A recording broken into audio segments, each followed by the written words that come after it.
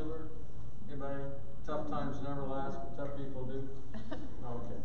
Anyway, yeah, you gotta have hope, and so I think that bringing encouragement to y'all for however long the Lord has me do that.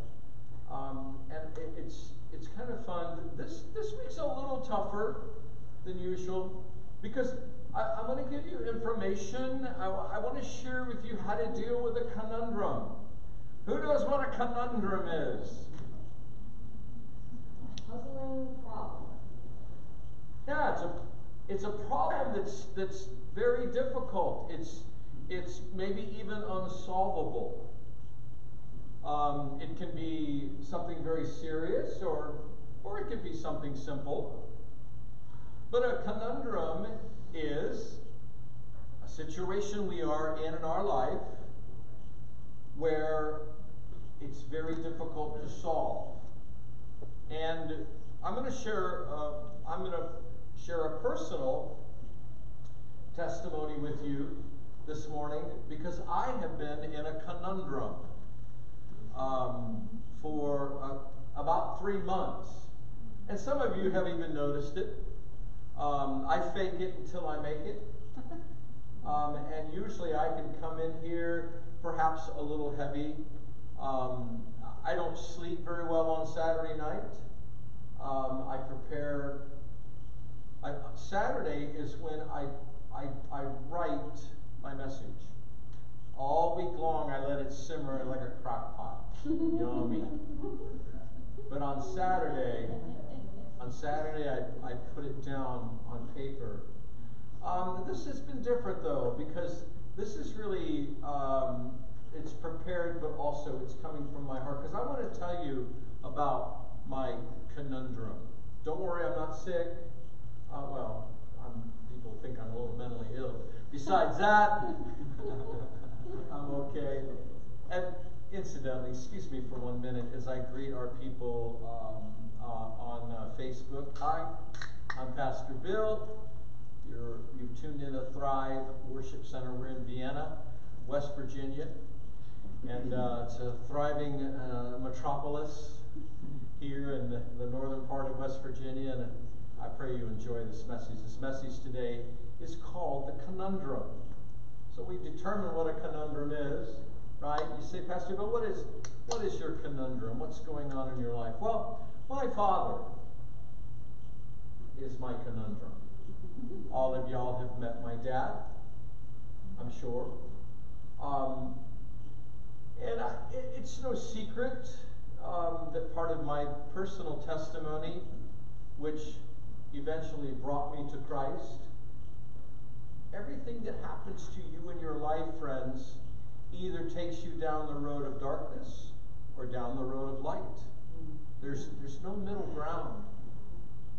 By the time you're an adult, it's time to, as I speak to the men in the room, it's time to man up. Yeah. Either go left or right. As the guy said in that movie Tombstone, either start shooting or get out of the corral. You know, get in the game, get in the fight. Amen. And so in life we find ourselves sometimes at that crossroads, right? And our formative years is what gets us there. No one escapes childhood unscathed.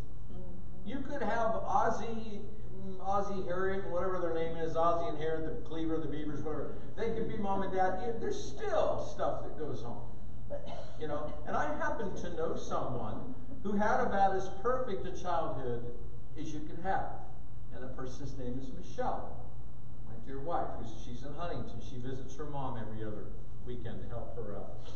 And yet, she's told me a couple of things that happened in her childhood that were just troubling, right? No one gets out of childhood unscathed.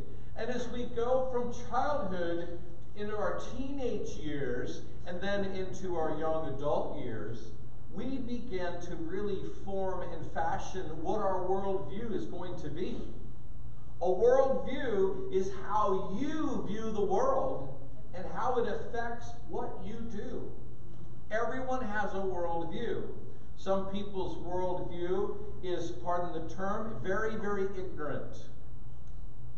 Doesn't mean you're stupid. I'm talking to the camera now. Everybody in here is a genius, I understand. But it doesn't mean you're stupid. It just means that you're uneducated and you've chosen not to educate yourself for whatever reason. Everybody has things they're interested in, right? Some people educate themselves in this, and you have something called a polymath. A polymath is somebody who is well educated in all kinds of different areas, right? So by the time you get into that young adult life, you're pretty well formed. Your personality was formed 20 years earlier. You've made up your decision about what the world is, what it's about. You're headed down a path. And when the Lord is ready, He may bring you to the Y in the road, right? But you're formed. And so the way you are formed is the way you deal with conundrums. That's correct. Now, if you're raised in that perfect Christian home, and it does, they're out there. Stephanie, you had that pretty much perfect Christian home, didn't you? Yep. Yeah, you're an only child, so you're spoiled and you're a brat, and we understand that. A little bit. But I guarantee you, I'll bet you, Stephanie, I don't mean to draw you out, but I bet you went into your young adult years different than I did. Yeah, I was a hellraiser from every sense of the word. I was. My father was an Air Force officer, and my mother was addicted to Valium and alcohol and pain pills my whole young adult life. My childhood, the whole childhood. When I left home, I didn't know nothing. I was in 4 high schools. I was in 10 schools, but 4 high schools. I didn't learn anything in high school. The only thing I learned in high school was that I could sing. That was it. Yeah, that's kind of when the voice came out, yeah. So anyway, that was it. I joined the Navy, and off I went, and I just conquered the world any way I could. There was conundrum upon conundrum. I was always coming up to the fork in the road. Weekly, practically, right? But I just kept faking it until I make it. Well, God had a plan for me. People say, well, what do you mean by that? God has a specific plan for your life. Whether you're in it or not is your choice, not His. God is not going to force you to move to Nome, Alaska. And there are people that go to Michigan and set up tanning booths in malls. That's the dumbest thing I've ever heard in my life, but there are people that do that because God told them to. Right? No, He didn't. God didn't tell you to do that. You see, what happens is we just keep moving forward, particularly those of us who are not grounded and rooted in Christ. And our worldview is corrupted. We make many, many bad decisions, and it gets us into more conundrums. Right? Can you relate a little bit, or you give me a little hallelujah, amen, or something? Amen. Isn't this true? It just depends on how much or how many conundrums we get ourselves into. And you'll find, or I found, as I went into my late 20s and early 30s, that I had the gift of gab, and I was able to be, I was a very successful sales representative in the medical device industry. I had no fear. I'd walk right into the operating room like I owned the joint. It's just what I did. But all those years, I was in a conundrum, a bad one, because I didn't know who I was. And so by the time I hit about 30 years old, I completely imploded. And if you're not mood altering, spending money, looking at porn, drinking something, taking drugs, if you are on the path I was on, listen to me on the camera, if you were on that path, you're going to implode. It's just a matter of time. You can't do it forever. And God calls you, He calls you, and if He needs to take you out to the woodshed, He will. That's right, that's how most men come to the Lord.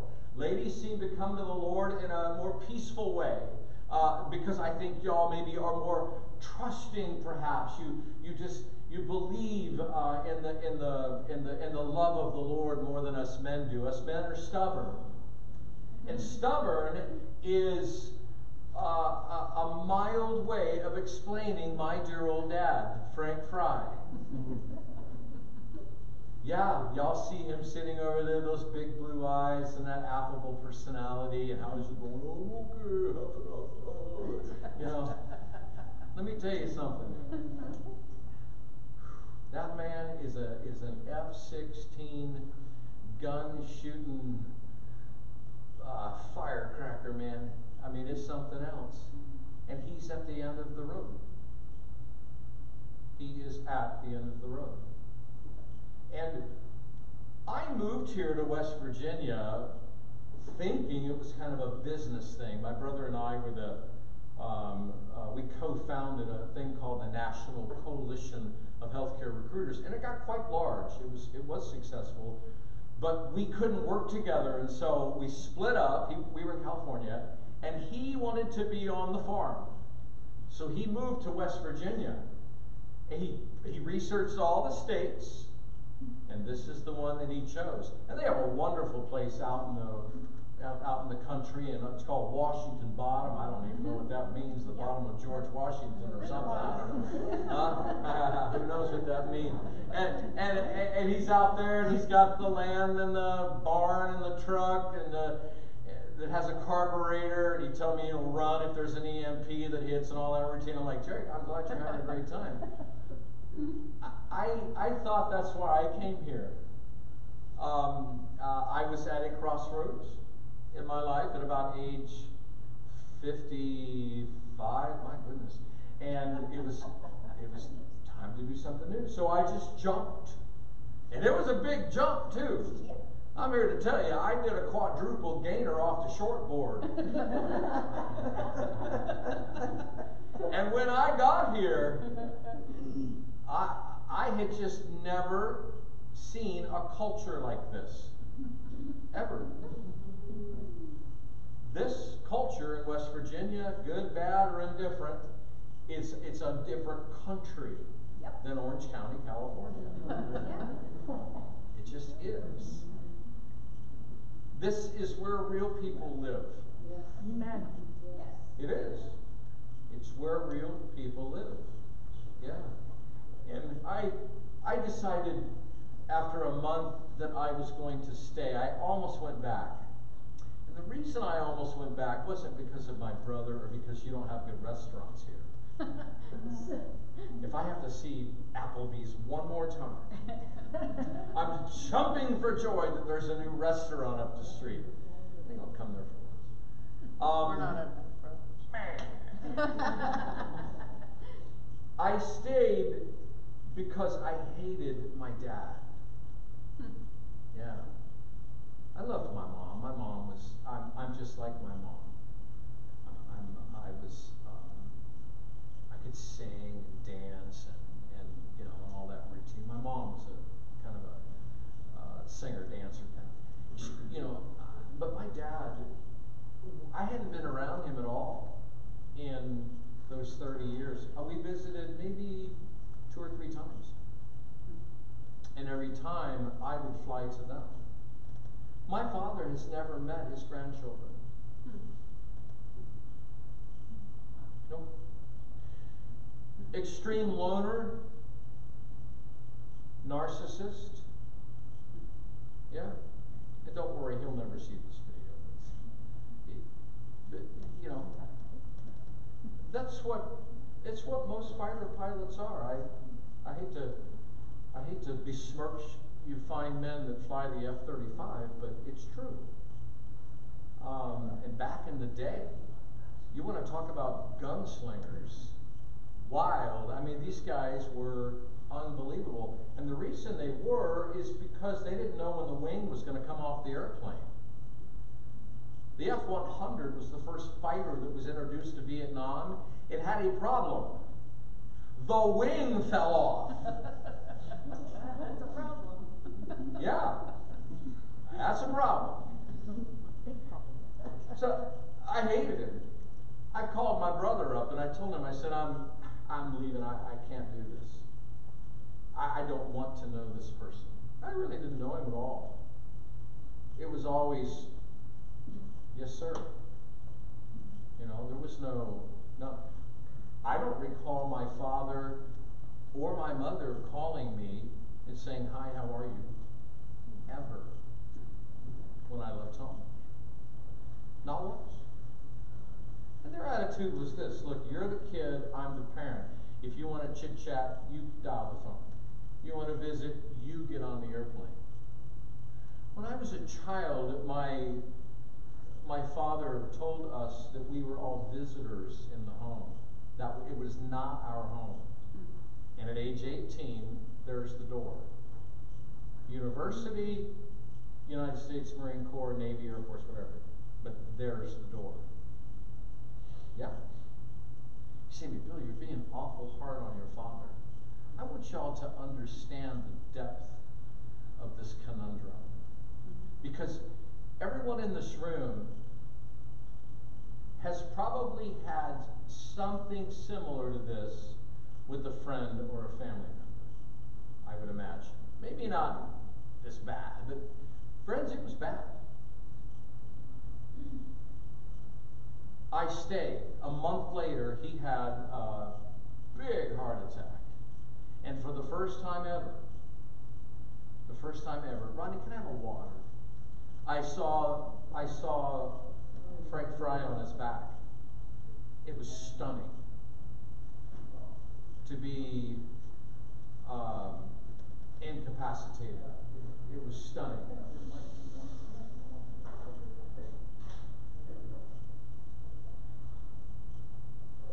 So I stayed, and I met Michelle, thank God, and got married. But in the last several years, thank you. In the last several years, Michelle and I did everything for my mom and dad. We cleaned their house once a week, food, everything. And the old man really wasn't that incapacitated, but, you know, we kind of just did what he said to do. Always have. And Mom died. And it was a relief for me that she was, in my opinion, she was free. Yeah. Because the older my father got, the meaner he got. You know, you would be shocked at what this man will say to you. What he said to the nurses in the hospital, it's shocking. You know, no filter. Just, I'm the general, you're the peon, get me the, whatever, paint. The last couple of years I've been taking care of my dad, and I've been enjoying it. But it's been painful. It's a conundrum. Because, and I'll tell you exactly what the conundrum is in just a second. I want to, and I need to have that relationship. Beloved, we are born with the need, the desire. It's in our soul that we would connect with mom and dad. It cannot be taken away. You can push it back all you want, but it will never go away. It is an innate, existential part of who you are. And despite the way he acts and treats people and so forth and so on, and you know, me in particular, because I'm the only one that would go over there and help type of stuff I had to do, but it was pretty gnarly. And as that time frame went on, though, people would say to me, particularly my brother John, who he will have nothing to do with it. My sisters haven't seen him in 40 years.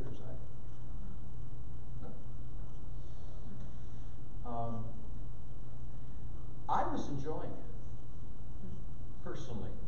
To me, it was a pleasure to somehow get to know Frank Fry. And there was a gratitude that began to express itself.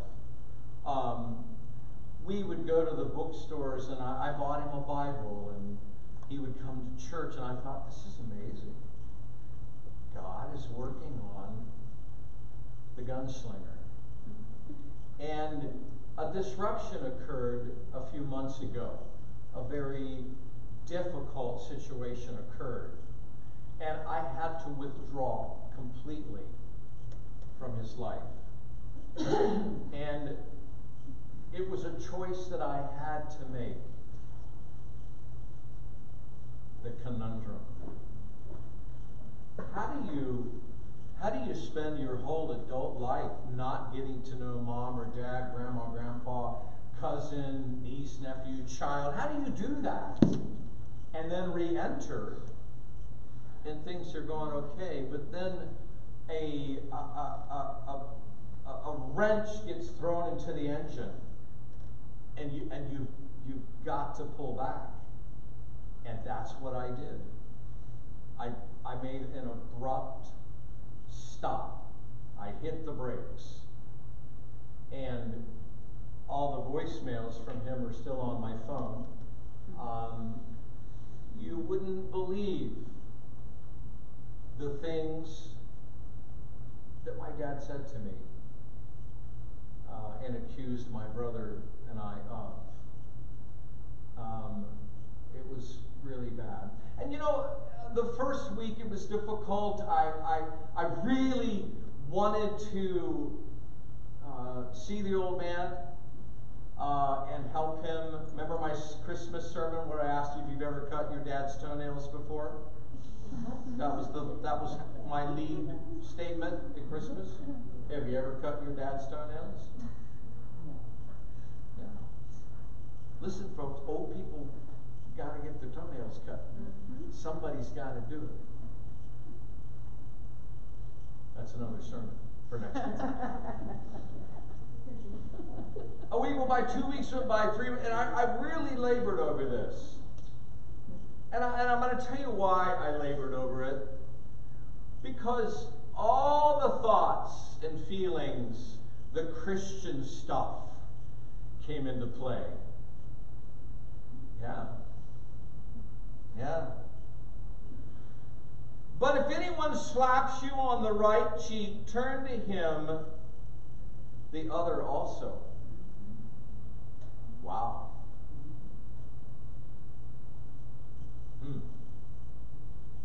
If anyone were to sue you or take your tunic, let him have your cloak as well. Yeah. It took me about a month to break away emotionally. But I had made up my mind that a line had been crossed that was not resolvable. And you know, in the military they call it the red line. Yeah. Iran right now, there's a red line. If Iran puts a nuclear weapon on top of a ballistic missile, they are going to be nuked by Israel. Mark my words. And they will do it. It's a red line. The red line had been drawn. Another couple of weeks went by, and I had completely forgotten the frustration. And it was almost daily. Ask Rusty. I tell Rusty almost everything that I go through. And Rusty and I are Siamese twins.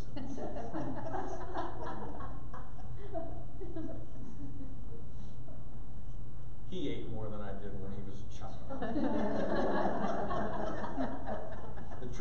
knocked me out and pushed me away from the table. After about 6 weeks, I was fine. No more frustration. No more feelings of guilt. You know, boy, the Bible can guilt you, can it? Sure enough can.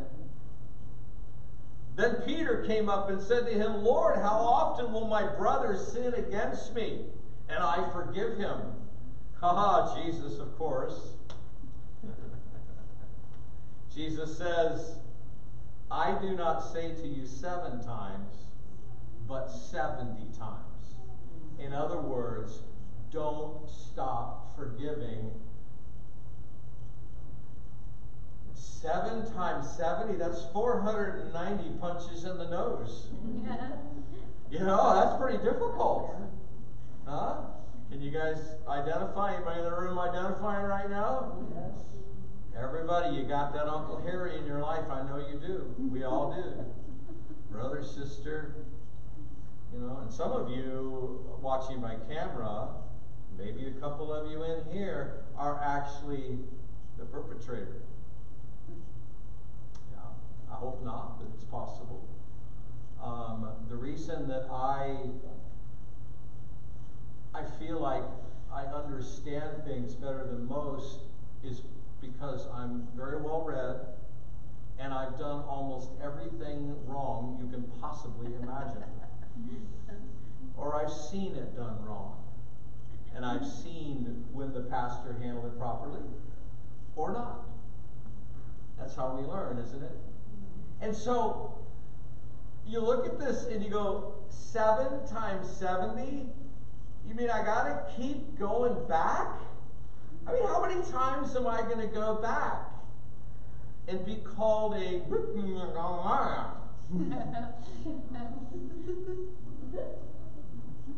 many times?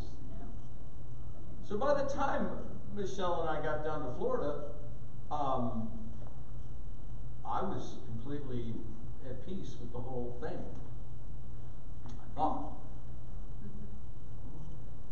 So we come home and I get a call from Marietta Memorial Hospital saying, your dad's here. I'm like, what's he doing there? He's not well. He's very, very sick. Kidney failure, advanced UTI.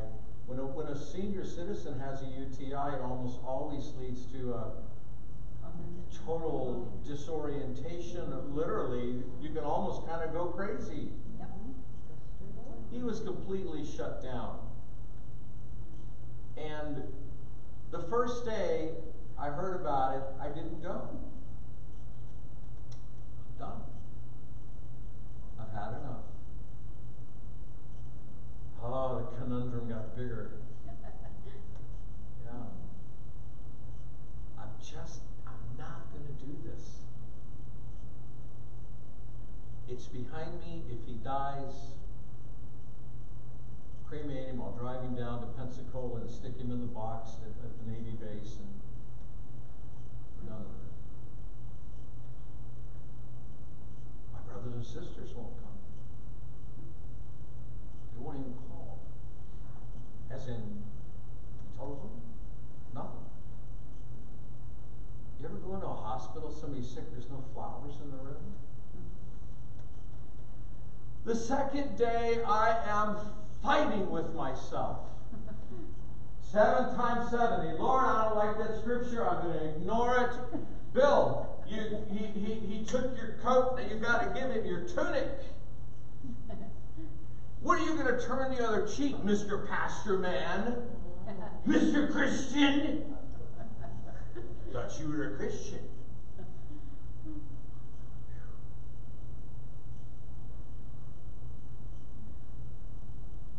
I was manic. And Michelle was able to speak to me and help me land. The likelihood of y'all ever seeing me manic is almost 0. You'll see me kind of up and down, but you'll never see me manic. I hope. Did I tell you I'm bipolar? was diagnosed when I was in the hospital in 1990. One day I wanted to jump off the bridge, and the next day I'm at Nordstrom was charging $10,000 on a credit card. Yeah, it's called being bipolar. Yup! So, there's drugs for that, and they work. Right? Counseling, drugs, and they work. I called up Michelle and said, honey, I don't know what to do. She said, you don't have to go to the hospital, William. She calls me William, you don't have to go to the hospital. You've done all you can do. There's no reason to rip open the scab. Now, if he wakes up, because he was out, eyes closed, gurgling breath, the whole, man, it was scary. The doctor, ahead of myself, she said, if he wakes up, then you should go. But there is no reason to go there and just get demolished. Because my dad still has never looked me in the eyes and said, I love you. Give me a hug. Never. My mom did all the time. She made up for it. My mommy loved me. I'm cute. I was the baby. The second day, about 2 in the afternoon, I'm like, dang it. I hate this. I have to be a Christian. I drove to the hospital. I called Michelle, going to the hospital. She said, okay. She said, I'll be praying for you. It's all right.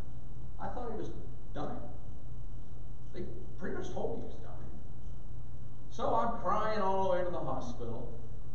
I'm going through all the emotions, all the memories. You know, oh God, I could spend no, I won't do that. I manned up though. I got to the hospital. Chug it up, Bill. Carry on. In the elevator I went, up down the hallway. I get to the nurse's station. Hi, my name's Bill Fry. Hi there, your dad's around in the room, blah, blah, blah. I go down there, he's completely out. Moaning and groaning and moving his arms around, and he was gurgling his chest. I thought, this guy's dying. The doctor came in. The doctor said to me, do you have a DNR on him? Are you the POA? And I'm like, yeah, power of attorney. He says, he's not a do not resuscitate. He should be. Yeah, the doctor told me that. I said, then make him one. And they did. They put the red tag on his arm. The doctor said to me, Mr. Fry, I don't expect your father to come out of this. You need to know that. So prepare yourself. So what did I do? I sat there and held his hand. I don't remember my dad one time taking my hand when I was a child. Not one time. Maybe he did, but I don't remember it. So I went home. Now the conundrum is really getting bad. And please know that I forgave my dad a long time ago for being a lousy dad. He was horrible. Yeah, I forgave him a long time ago. That was way past. And I was enjoying the relationship. We actually would have fun sometimes. A man that flies an F-4 Phantom at 1,600 miles an hour and you're going through the mall on a scooter?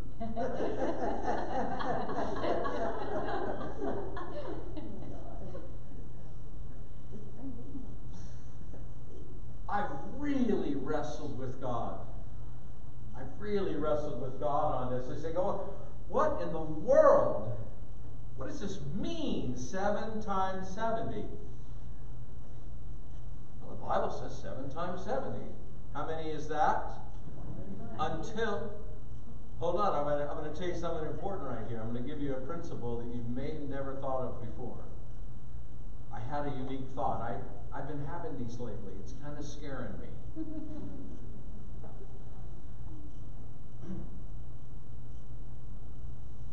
If there's nothing to forgive someone for, do you need to forgive them?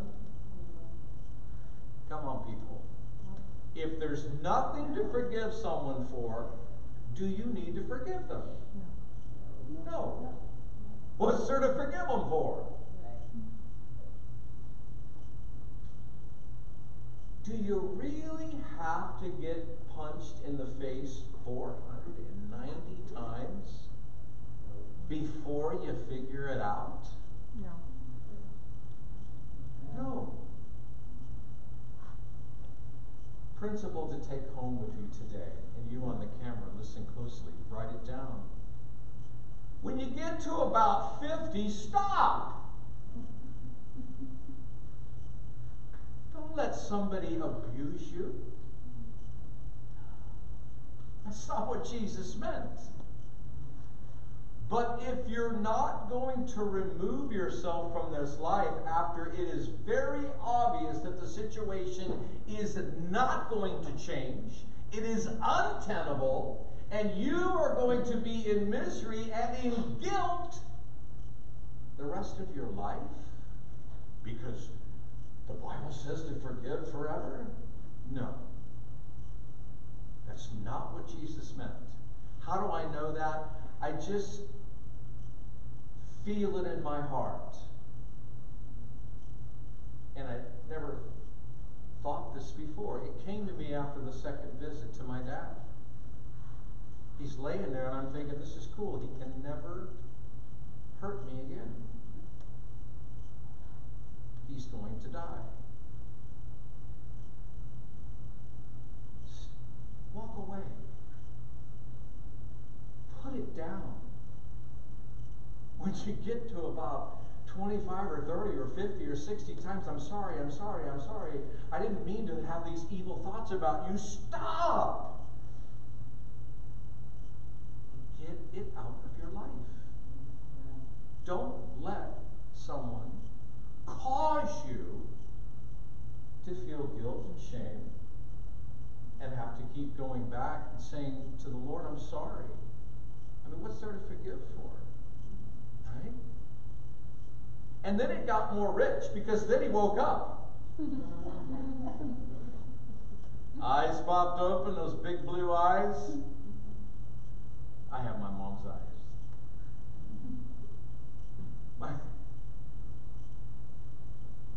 My mom told me one time, she said, Billy, you have the kindest eyes. Yeah. I miss my mom. She was so sweet. She never could get away from me. Never. The Lord took her. She's in heaven now. Actually, I shouldn't say that. The Lord received her. She's in heaven. So Frank wakes up. Frank wakes up. I'm like, crap.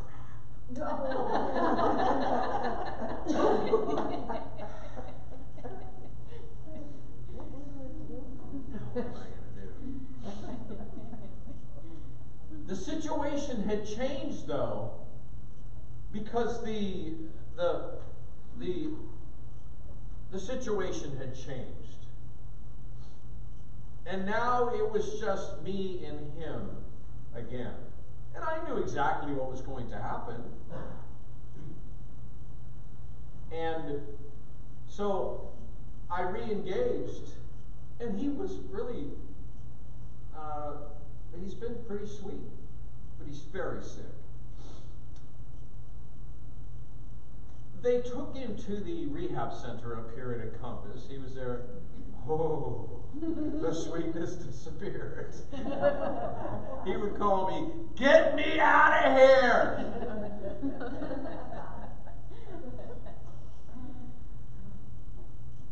I don't know why people think that they can curse at a nurse.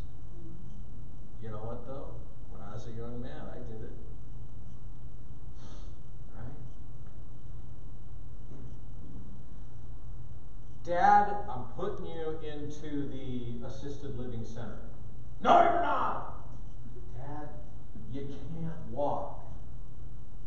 You've got a Foley catheter. Your legs are this big. They are weeping water. Your kidneys are failing. Your heart's not doing well. Dad, come on, please. Please. No! I refuse. All right, Dad. All right. So 2 nights ago, we go home. I get him in his big chair. I hired a company to come in, a caregiver to come in for 2 hours in the morning and 2 in the afternoon. I said, Dad, don't get out of the chair. That's all he does anyway, sit in the chair. Friday night, we do a CR. That's why I rushed out of here at 8:30 to put him in the bed. You ever put your dad in bed?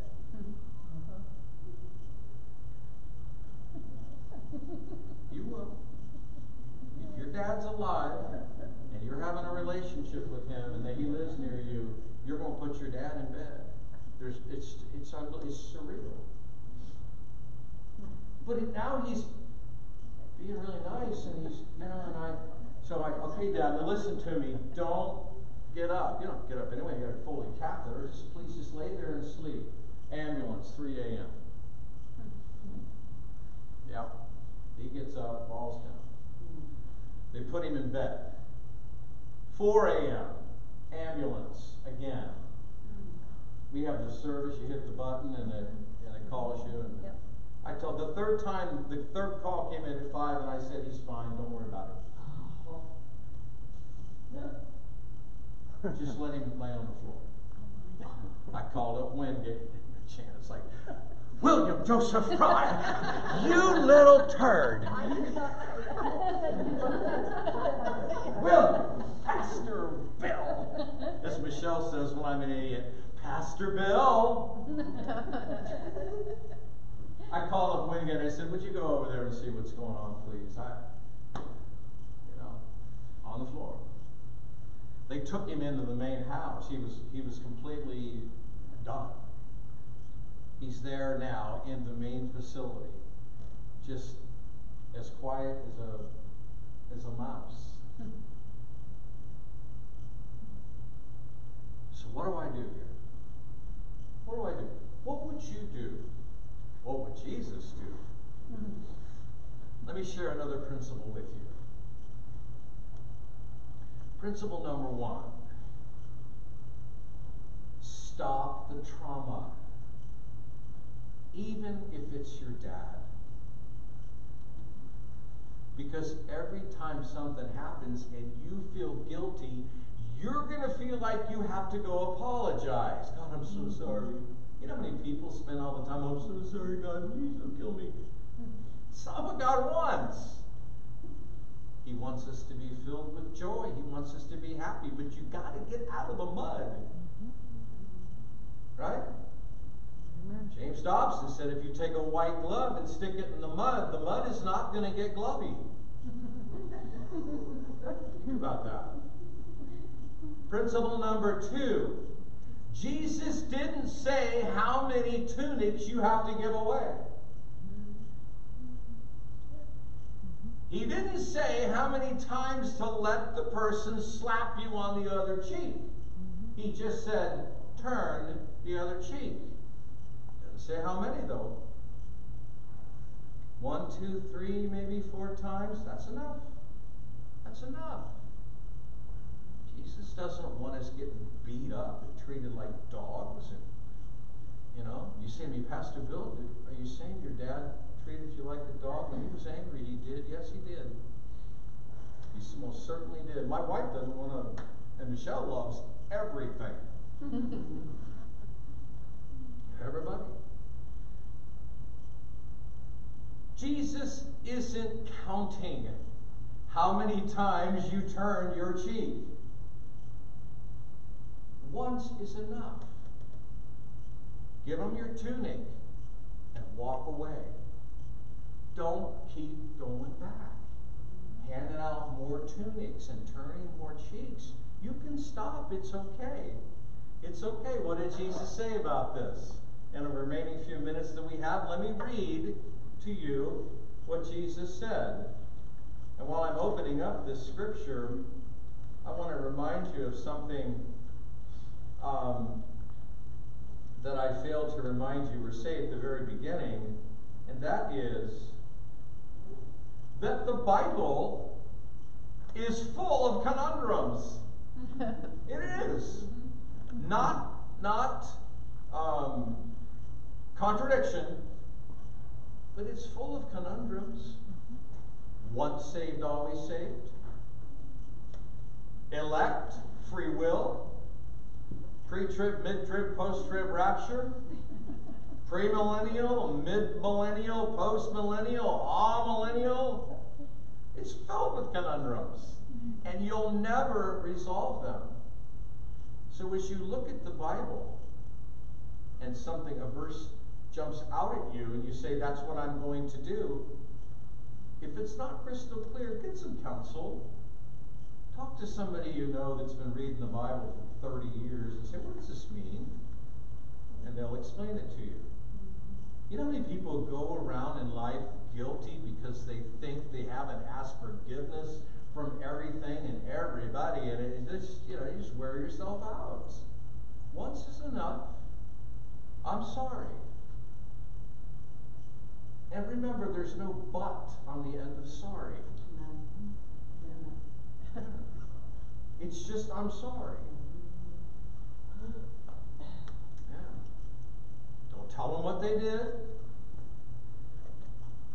No, it's just, hey, listen, I was rude to you and I'm sorry. Very recently, I was quite rude to a guy at the car dealership.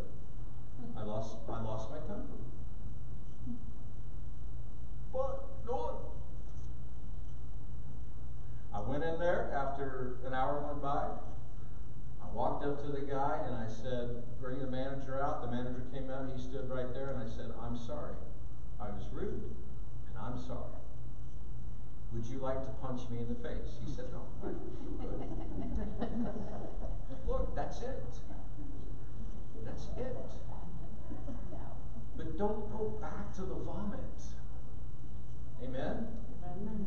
Jesus says here, as you enter into a house, greet it. And if the house is worthy, let your peace come upon it. But if it is not worthy, let your peace return to you. In other words, get out. And if anyone will not receive you or listen to your words, shake off the dust from your feet when you leave the house or the town. Move on. Now, beloved, don't misunderstand me here. Do everything you can to create peace. The Bible says to love your neighbor. You want to create peace. But there comes a time when you shall love your neighbor and hate your enemy. But I say to you, love your enemy and pray for those who persecute you. Somebody had the I don't know what it was, to say to me several months ago, do you pray for him?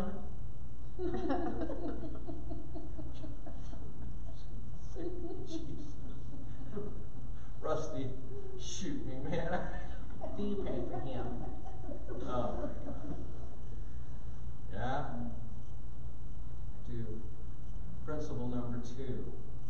After you've given them your shirt and your cloak, walk away. It's not resolved, Pastor Bill. Then resolve it. Write them a letter. And don't write a mean letter. Dear so-and-so, and I've written many letters to my father. Dear so-and-so, I want you to know that you hurt my feelings. Here's how you hurt my feelings, and I want you to know that I understand. And I was upset, and because I was upset, I want to tell you I'm sorry. If I I hurt your feelings in any way, love Bill and move on. Amen. The conundrum can be resolved, and it can be resolved with the Word of God. But make sure you understand the Word of God so you don't gouge your eye out. Right? If your eye causes you to sin, gouge your eye out. Who has a question or a comment? Not a long testimony, but a question or a comment. Yes, ma'am. Actually, I was just thinking of that specific verse that, gouge your eye out and cast it away, or, cut off your arm and cast it away. I think maybe that's a metaphor for what you were talking about. Walk away from the situation. Because in another place it says we're all part of the same body. True, yeah. Don't gouge your eye. Specifically, that verse is saying, men, if you have trouble with the lust of the eye, Jesus is saying don't do that. He uses what's called hyperbole, an extreme example. He says, gouge your eye out. Don't gouge your eye out. Yes, ma'am. Thanks, Karen. I think of what Jesus said, what is the greatest commandment? You shall love the Lord your God with all your heart, with all your mind, with all your strength, and you shall love your neighbor as yourself. Yeah. In order to, that doesn't mean love your neighbor more than yourself. You have to have your own personal boundaries erect and love yourself and be at peace with your relationship in Christ internally before you can move externally towards your neighbor. If your house is not at rest and in order, then you cannot be of service to someone else. That's true. A great thinker one time said, if you don't have the answers to your own problems, you certainly do not have the answer to anyone else's problems. Yes, ma'am? The Lord has given me a word to tell you. Please. Monday you pray for your father. Monday you pray for your father. Yeah. And it's not finished yet, but I believe that he answered you. Marla, I believe that too. I believe that this is going to bring revival to the 3 remaining Fry children that don't talk to my dad. I believe you. Because I'm going to take those ashes and I'm going to Pensacola, Florida, and I'm going to put them in that wall. It's a military thing. Yeah. And I'm going to invite them. So I thank you. I believe you're right. Yeah, Bonnie. I'm torn between 2 things. I have someone that's related to me by marriage.